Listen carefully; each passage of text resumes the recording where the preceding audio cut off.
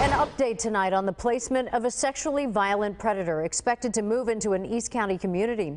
Fox 5's Zara Barker is live in downtown San Diego with what was decided today and how residents are now fighting back. Zara, good evening.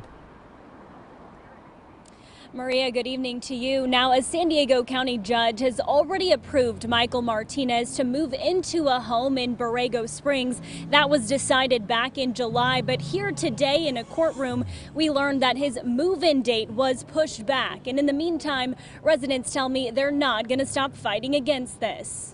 I'm furious. Where is the protection of our community? In a closed sexually violent predator update hearing Friday, Supervisor Jim Desmond says he asked what the terms are for the release of sexually violent predator Michael Martinez to this home on Runningham Road in Borrego Springs. Because everybody's worried, well, what do I do? When do I call the sheriff? When do I not? It's something neighbors have been wanting answers to, but Judge Gill denied the request to publish the terms and conditions. Desmond says during the meeting it was said that Martinez will be allowed to, quote, pick up his mail at the post office in the middle of town. He says this is disturbing for the entire community and another consequence of an SVP. Martinez's move-in date was set for September 9th, but Liberty Healthcare, the agency that contracts with the state to operate the release, has asked to extend it to September 16th to resolve code enforcement issues and a clause in the landlord's mortgage document. Today, it's in one of our two neighborhoods. Tomorrow, it might be in somebody else's neighborhood. Sarah and Lee Rogers and others who live in Borrego Springs say they've purchased a property in the past to take it out of the question for an SVP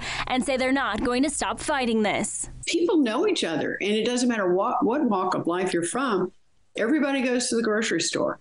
Everybody waves to each other. You know, we have it's a great equitable kind of place to be. And we hate to see that disturbed by a predator being placed there.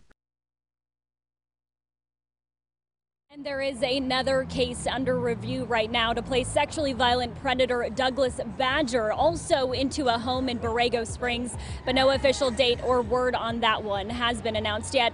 Of course, we'll keep you updated as soon as it comes down. Live from downtown San Diego, Zara Barker, Fox 5 News.